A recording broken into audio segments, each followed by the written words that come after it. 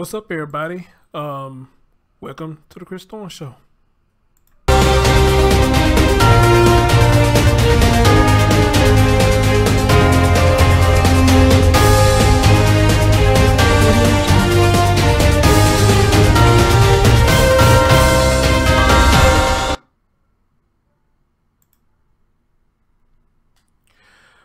What's going on, everybody? It's your man Chris Thorne. As always, good morning, good afternoon, good evening, whenever you're watching my content. And as always, like, comment, subscribe, and share.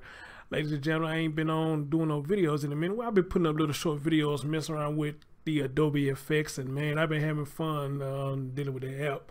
But the reason I haven't done no videos and no live streams because I've been sick on and off, and you know, I'm really 100% right now, but I'm well enough to do this video. And you could say this is somewhat of an update video that I did earlier this year.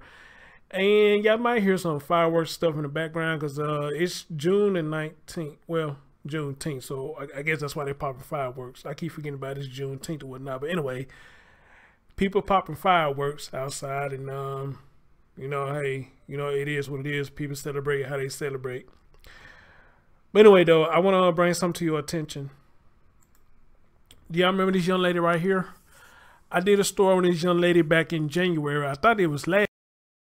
Actually, it was earlier this year in January that I did a story on this young lady right here. Her name is Tia Carey. And as y'all remember, I'm going to play y'all a news clip in a minute for the people who probably don't remember this story, to refresh your memory of what this story is about.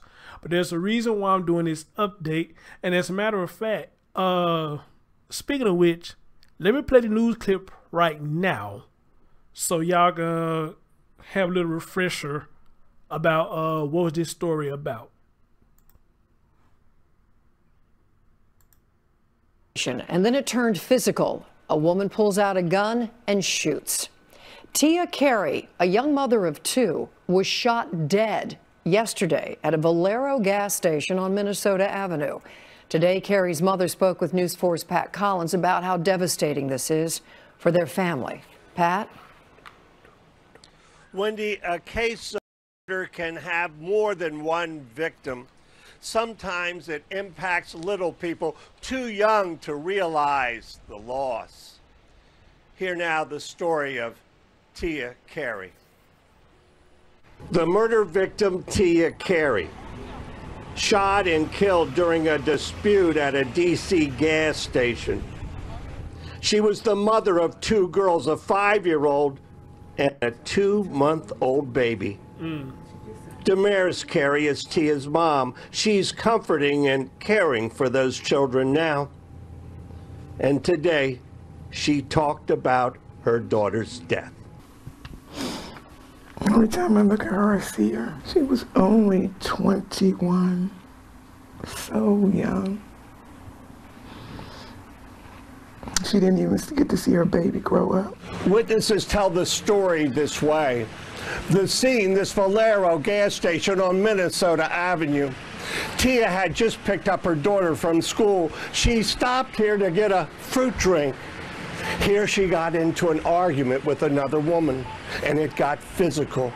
There were pushes and punches, and then they say that woman pulled a gun and fired off 2 shots. One of the bullets struck Tia in the head. She fell to the ground. She was taken to the hospital. She died a short time later. Senseless violence. That's all I can sum it up to, senseless violence.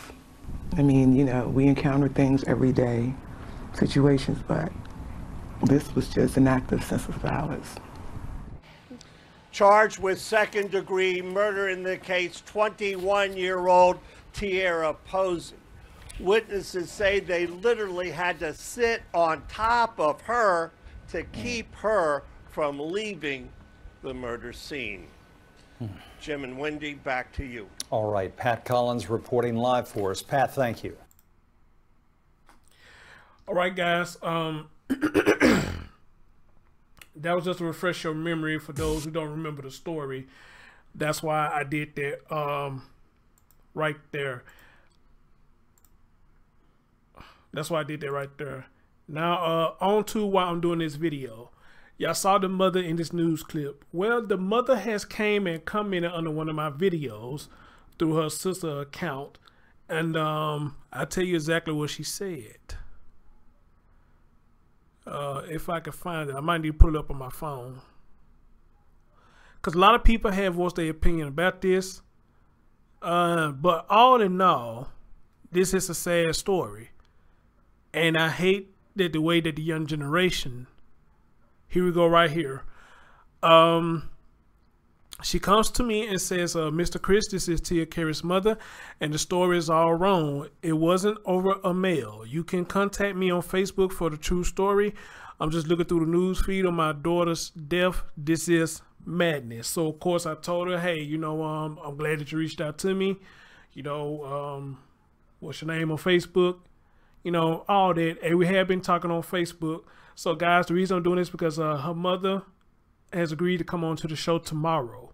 I'm going to have her on the show tomorrow, and she's going to tell me and she's going to tell y'all about what we have wrong about the story, because y'all know I did another video where I read to y'all the court docs. Now, from my understanding, she said, you know, she don't understand how the court docs is out, and there's an ongoing investigation about it. You know, I don't know how the justice system works. I just know I was able to get the court docs, and I read the docs out to y'all on the live stream, you know.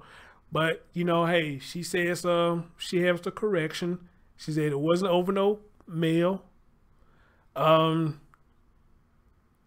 we're going to hear from her, the mother, and let her tell us, tell me and tell you what really happened, you know.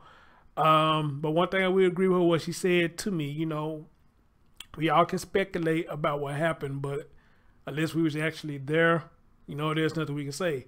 But however, though, I don't know if her mom is aware that there's somebody who actually recorded footage of her fighting with somebody else, and somebody was encouraging her to fight, you know. But the dude was a bad angle on the camera that we really just see anything. We just heard a lot of hollering, and we heard a gunshot go off.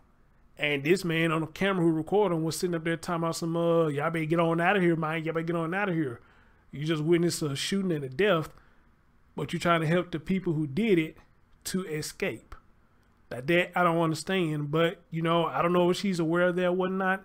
But again, she's supposed to come on the show tomorrow, and she's going to talk to me and talk to y'all about what really happened. I can't wait to have her on. Like I told y'all, when I do these stories, anybody who's in the family or in the surrounding or friends or whatever, if they want to come on and clear some stuff up, they're more than welcome to. Because, hey, I can stand corrected if I'm wrong.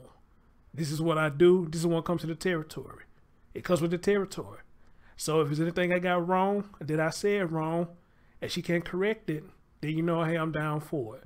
But most of all, I want her voice to be heard because she is the mother and she has lost a child. All right, and I think that's fair to have her voice heard. So again, regardless of what, I would never say that this young lady deserved to die. I would never say she deserved to die. All right, I would never say anybody deserved to die, you know. But we have to understand sometimes, you know, when you put yourself in certain situations, you know, things just turn left. And I'm not condoning it. Just things just turn left. You know, but at the end of the day, as far as her case goes, she didn't deserve to die. And I would never say that about this lady. She deserved to die. Anyway, guys, stay tuned tomorrow. I think we're going to do it between 12 and 1 my time, which is Central. You know, I have an information. She has mine. So if anything changes, you know, I will let you know. But here's your update about Tia Carey. Me and her mom going to talk tomorrow, and she's going to let us know the real deal of what's going on. I'm your man, Chris Thorns. See you soon. Peace.